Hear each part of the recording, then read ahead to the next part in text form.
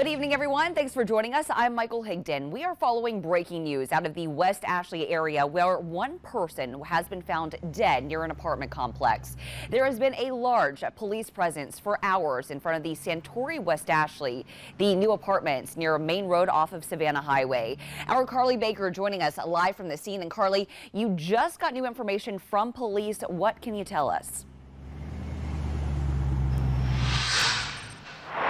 Michael, since I've been on scene, I've seen multiple Charleston police officers going up and down this portion of Savannah Highway, along with fire crews and EMS. Now, for those of you who are familiar with this area, it is right near the new apartments by the Publix. And as you can see, it is still an active scene with crime scene tape still up. Now, Charleston police say a 911 call was made at 8:37 tonight because of a reported shooting near Bees Ferry and Savannah Highway.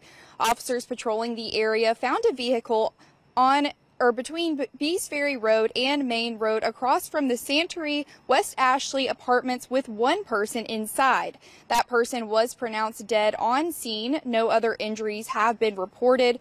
Police add no arrests have been made. Detectives are asking for assistance from witnesses. If anyone was driving on Savannah Highway near Parker's Kitchen between 8:30 and 8:40 this evening, they are asked to call 843-720-2422 and request to speak with the on-duty Central Detective.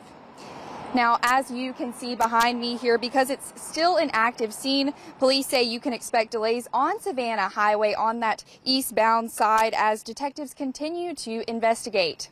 Reporting in West Ashley, Carly Baker, Live 5 News.